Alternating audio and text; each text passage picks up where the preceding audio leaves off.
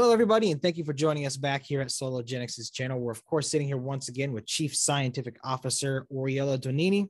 Oreola, you've had some exciting news lately, but before we dive into it, how are you today? I'm good, thank you. How are you, Michael? I'm doing pretty well. So the news you guys released was that key binding characteristics of Dusquetide to target protein identified. I really think the best way to start this out is by explaining what Dusquetide is and how it relates to the big picture of Soligenix. Sure, Michael. Well, you'll recall that Soligenix has quite a deep pipeline, both with respect to our specialized biotherapeutics, where we're moving forward our cutaneous T-cell lymphoma program to an NDA filing, and also in our public health solutions, where we have a number of different vaccine programs. Specifically, though, Dusquetide is the active moiety in our oral mucositis program, and it's an innate defense regulator. So what it does is modulate the way your innate defense system responds to both radiation and chemotherapy, but also infections.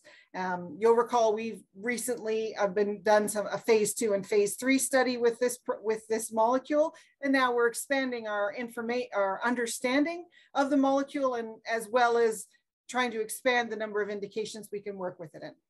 Perfect. Can you give us kind of the 411 then of what this news release means for Soligenix?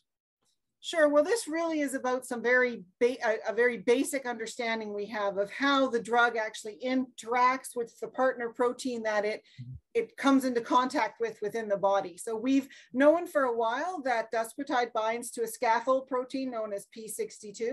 And this paper really just discusses how the lock and key fit together. So we know exactly what that binding looks like and some of the downstream biological consequences of that binding. So this really just further informs and underpins our really strong understanding of the biology of Dusquetide and how we might be able to use it going forward.